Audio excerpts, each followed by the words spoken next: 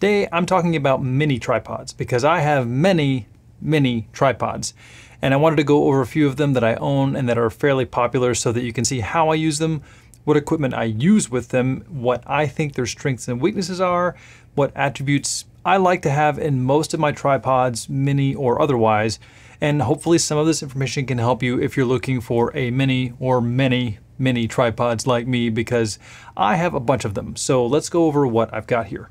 Now, most of these aren't the tiniest or lightest of tripods because I tend to need something that can hold at least a full-frame mirrorless camera like my Sony a7 III or Sony a7 IV with a small lens like the Tamron 17-28.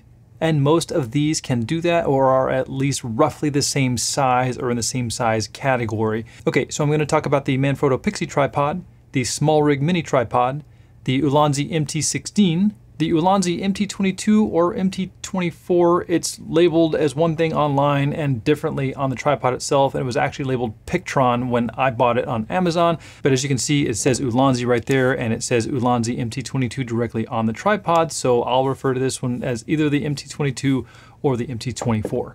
And this little semi-custom tripod that I pieced together with different parts from different brands. So this one isn't actually a single item that you can buy outright, so I'll go over this one last. Alright, so we'll start with the Manfrotto Pixie tripod. Overall, the Manfrotto Pixie tripod is a good first mini tripod. It stands about 5¼ inches tall and has about an 8-inch diameter footprint leg to leg. Its leg span is fixed. There are no lower or taller settings to get it ultra close to the surface or any taller than that 5¼ inches.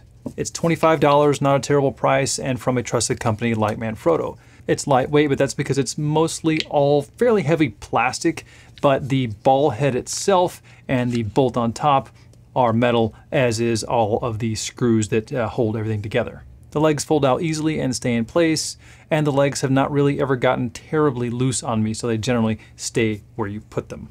The ball head feels nice, and you adjust the ball head in any direction with the push and hold of the button on the side. So as long as you're holding it, you can move the ball head, and it's spring loaded, so as soon as you release it, it tightens back up and the ball head basically stops and stays in place. It has a 1/4 bolt right on top to mount your equipment. It's very simple, and I like that. The ball head is not removable, it's fixed, so it's just part of the tripod as a whole. The cons of the Manfrotto Pixie are that since the ball head does actually work by loosening the tension with that button, that means you can't lock down the ball head any tighter if you needed to. And the tension isn't really strong enough for heavier items. So if you put an item on here that has an asymmetrical balance point, like a mirrorless camera with a heavy lens out front, even if the tripod stays upright, the weight of something heavy out front can overcome the force of the spring tension on the ball head, and the ball head can slowly slip down and move or even fall. So I just keep lightweight items on the Manfrotto Pixie tripod like microphones or other small video monitors. I really don't use my larger Sony cameras on the Pixie. And I've actually had to take the Pixie apart and tighten it because I did have the ball head get loose on me over time, even when the button wasn't depressed. And the bad part is that you have to remove the bottom plate, and that bottom plate is held in by star bit screws. So you need a 6-point star bit wrench to remove those screws. Then the remaining screws inside are also star bit. And even though you can tighten up the screws inside to give it more tension, it's all mostly plastic other than the screws themselves and the spring, so watch out how much you tighten it down so you don't break the plastic housing. But making those adjustments did help the ball head get tightened back up. And again, for most lightweight things, the ball head tension is just fine. So for on-camera style microphones like the Movo VXR10 or even my Rode VideoMic NTG, it's great. It's easy to just grab and throw something on and get going. It doesn't come with any Arca Swiss or other quick release mounting, clamp, and plate systems, so if you want that, you'll have to add your own. And that, of course, will make the top of the tripod a bit larger, as it would on any tripod that you add an Arca Swiss clamp to. Not a bad first choice for a mini tripod, but if you need to put your mirrorless camera like a Sony a7 IV or similar camera on top of something, I wouldn't go with the Pixie. I'd probably go with my next mini tripod, which is the SmallRig Mini tripod. The SmallRig Mini tripod is a much heavier and more sturdy tripod, despite not being that much larger than the Manfrotto Pixie. The Small Rig Mini tripod has longer legs, and those legs spread a lot wider and measure about 11 inches leg to leg, which gives this tripod a much lower center of gravity, but a larger footprint. But that also means the Small Rig tripod can certainly handle larger items like a mirrorless camera with a decent sized lens, like this Sony a7 III with a Tamron 28-75 f2.8 lens, because this tripod won't tip over with that lower center of gravity. The tripod sits about 4 inches tall, and that's about as tall as you can safely go because the legs do not lock in any other position, which means they just spread out until they bottom out. So this tripod just always sits low. The Small Rig is pretty much all metal, and all of the leg joints have a hex head bolt where you can tighten up the legs when they get loose, because generally they will get a bit loose over time. But of course, with those lower angle legs and lower center of gravity, that means you can't get much height out of this tripod. You can see here that the Manfrotto Pixie stands a couple of inches taller than the Small Rig Mini tripod. And with that wider leg span, the Small Rig Mini tripod needs more flat surface area to be stable. The Small Rig Mini tripod comes with a larger ball head, which is of course fully articulating with a main wing nut. And I love that this ball head has wing nut style knobs instead of just round knobs, because you can get more leverage on the wing nut style and lock them down really well. The ball head also has a pan only adjustment and function with the second wing nut, so you can set your angle with the ball head, lock it down, and if you need to pan left or right, loosen the lower wing nut, and then pan or spin whatever you have on top of the tripod. And having a pan only mode is something that I really want on almost all of my ball heads, because I always find that I'm needing to just turn the object, like maybe a camera or a monitor, to, I don't know, maybe get to one of the inputs or outputs on the back. If your ball head only has a single adjustment knob that loosens the entire ball head, then you'll always have to just hold your equipment up with one hand while loosening and adjusting the equipment. So it becomes a two-handed operation. Having a pan only function means that you can make those panning adjustments or just spin the equipment around with a single hand without having to grab and hold the equipment with your other hand. And the ball head on the Small Rig Mini tripod is an Arca Swiss clamp style, and it comes with an Arca Swiss plate as well that you can attach to your equipment. The plate has horizontal retention screws on the bottom, so it won't fall horizontally out of the clamp if you don't completely lock the clamp down. Since the ball head only has that Arca Swiss plate and clamp, it means there is no 1/4 inch bolt directly on top of the ball head, unlike something like the Manfrotto Pixie that has a bolt right there. You can just attach something directly to the Pixie, like a small light. But on the Small Rig tripod, you have to use something like an Arca Swiss plate to fit it into the clamp as is. But I have and use Arca Swiss plates on almost all of my gear, so it works well for me. You could of course adapt that 3/8 bolt to a 1/4 20 if you needed to, and mount it on anything else that has a 1/4 20 already on it, like this small LED light. But of course you would lose out on the functionality of the ball head by just mounting the feet to something. You would just have a flat object at that point, but at least you have the option of changing the ball head or mounting these feet to something else with that 3/8 bolt. Overall, the Small Rig Mini tripod has worked very well for me. There are times I don't like the wider base when I do need to get it into small areas, but it's really stable, and it does come in at a higher price tag of about $45 to $50 most of the time. All right, next up, the Ulanzi MT16, and I picked this up because it was only $20 and because it's similarly sized to some of these other tripods like the Small Rig Mini tripod. But it really doesn't compete with the others in terms of overall stability or confidence with heavier items. It's a bit taller than the Manfrotto Pixie, sitting at about 6 1/4 inches at its lowest setting. Its leg base is also wider than the Pixie at about 9.5 inches leg to leg, but it's not quite as wide as the Small Rig. The main differentiating feature of the MT16 is that it telescopes, so you can put your camera on the end and hold it out away from you for a wider field of view. Or of course you could just use the telescoping feature to get your item taller while sitting on a flat surface. However, that telescoping feature means that when the legs are set, there's a center tube that's just always and permanently there. It comes down in the middle, as you can see here. The center tube not only holds the telescopic midsection when retracted, but it also kind of helps support the tripod. If the weight of the item you put on top is a bit much, the weight will get distributed between the legs, but that center column will also touch the surface and take some of the weight. It measures about 6 1/4 inches when at its lowest height, and goes up to 15 inches when extended. The ball head is the single adjustment style only, so with this single wing nut, you loosen it and you can move the ball head in any direction. but that means of course there is no pan only mode. The ball head is not removable from the MT16, it's just fixed and part of the tripod. So if any of these components in the ball head break, you can't just replace the ball head. There is a 1/4" 20 bolt on top and has a built-in threading system with this little turning knob there, so you can just mount it directly to any gear without having to spin the gear itself or spin the tripod. You just spin that little adjustment knob. The ball head does have an additional cold shoe mount on the side, so you can mount other items to that cold shoe, maybe like a small microphone, and the cold shoe mount does spin for additional final adjustment. The MT16 is very lightweight, but that's because it's also very plasticky. It's pretty much mostly all plastic, even the hinge joints on the legs. I just don't see any metal on this thing other than the ball head itself and some screws here and there, but the housing that holds all of that is still all plastic.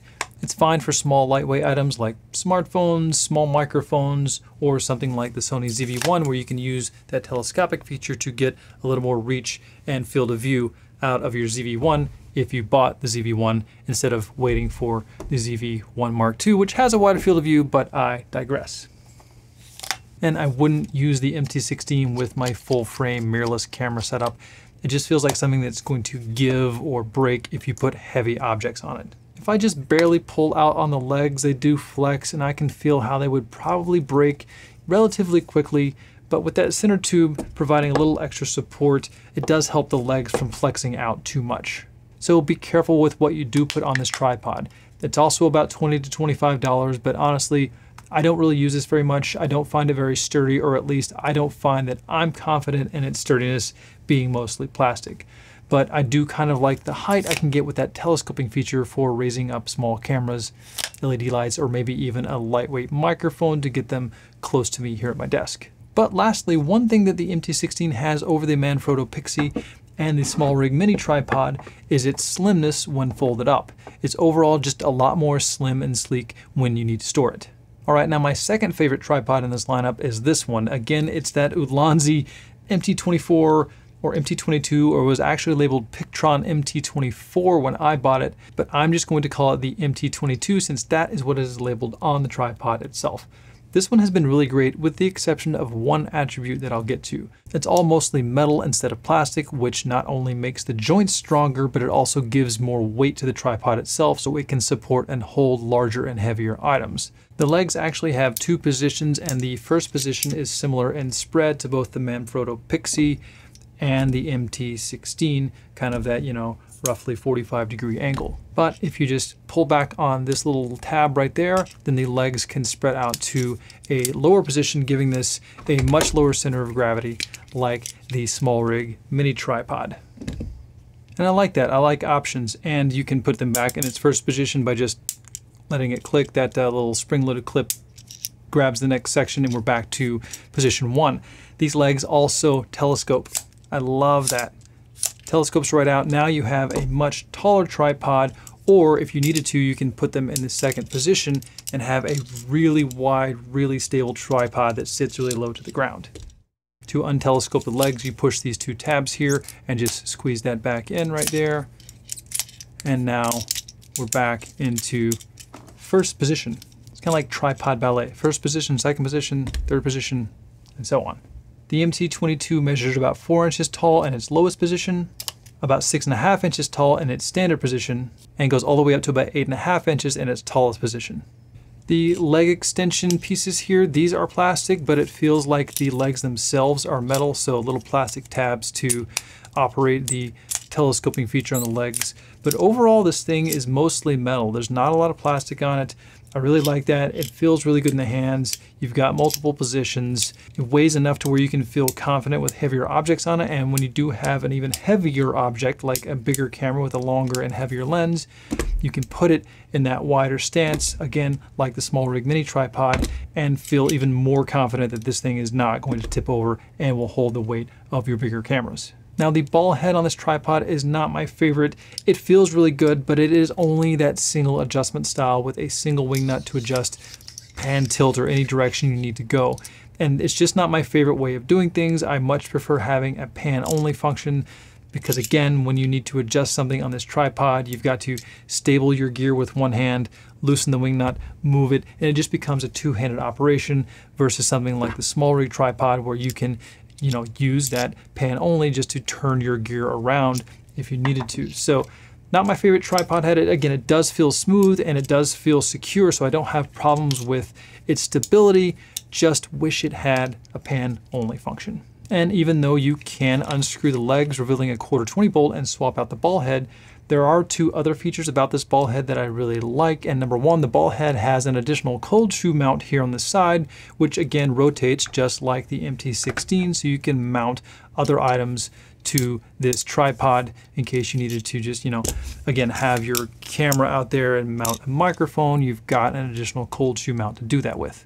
And number two, the best thing for me about this particular ball head is the Arca Swiss clamp and plate that comes with it. This is one of the smallest and most universally grabbing Arca Swiss clamps that I've come across, both in total length and in width. For the past couple of years, the smallest Arca Swiss clamp that I could find was this one, but as you can see, the Arca Swiss clamp that comes on the MT22 is much shorter from knob to end of clamp, but both of these clamps grab standard 38mm Arca Swiss plates.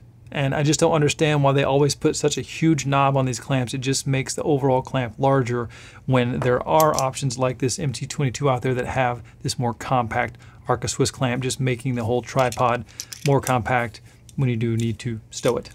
And along with that clamp comes a small Arca Swiss plate. When I say small, it still measures 38mm in one direction, but as you can see, it's kind of a 1/2 or 3/4 size. And that's great because I find that when mounting standard Arca Swiss plates like this Peak Design on something like a small video monitor, it can just make the monitor overall larger because it sticks out the front a lot of the time.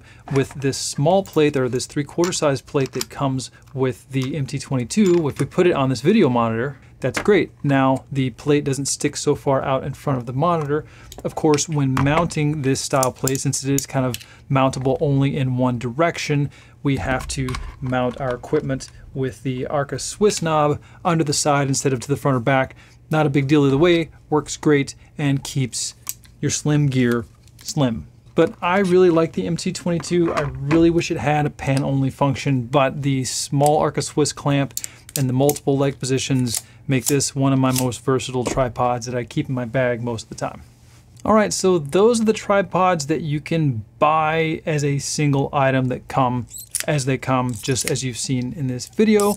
However, my last and favorite tripod is this one. And this is one that you unfortunately can't buy as a single unit. I had to find and piece together the legs, the ball head, and the Arca Swiss clamp to basically make what I feel is my most versatile tripod. And this is the tripod that I have about 4 or 5 of this exact same kit.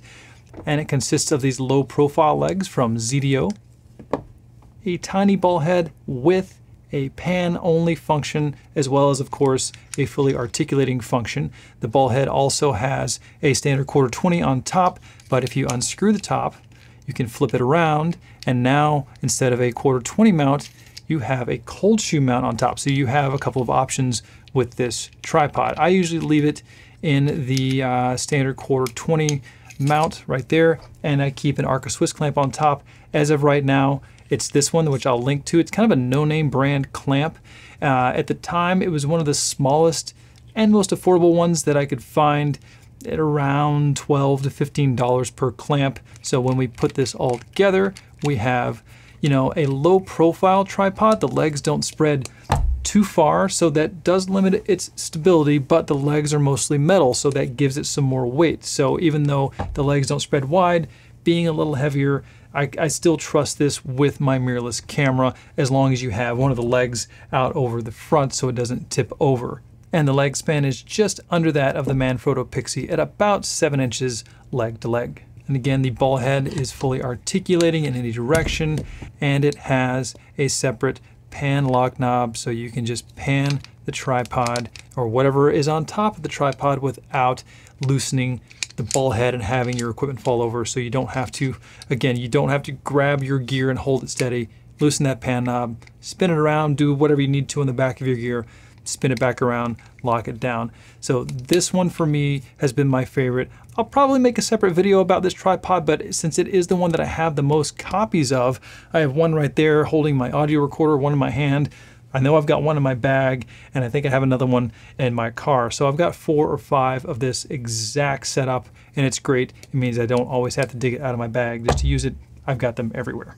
The legs cost about $15 to $18. The ball head was about $17, and the Arca Swiss clamp is about $15, making this tripod about $50 total, which is about the same price as the Small Rig Mini tripod, but I get a more compact tripod with, not as much leg span as something like the Small Rig Mini. But again, for me, more compact, more versatile overall, can fit into tighter spaces, and Bob might be your uncle. So that's it. This is most of the mini tripods that I do own, with that custom one being the one that I always end up going back to and that I have multiple copies of. The Pixie is great for lightweight items and quick deployment. The Small Rig is great for a lower center of gravity and more stability and can handle heavier items. The Ulanzi MT16 is good for smaller cameras like the Sony ZV-1 or your smartphone, and for getting those small items further away or taller with its telescoping features. The Ulanzi MT22 or MT24, great for medium weight items like small video monitors, some cameras, and has a lot of versatility with its multiple leg positions, but doesn't have a pan only function. And my custom one is a good mix of all of these things, small but has some weight to it to handle heavier items, and a pan only function on the ball head. And of course, I'll link to all of these items in the description with some affiliate links. And using those links and hitting those like and subscribe buttons really helps the growth of my channel and helps me continue to bring content like this to you. So with that, I'll say adieu. I'll see you later. Bye. We're still recording 51 minutes. Wow. Differentiating is a hard word.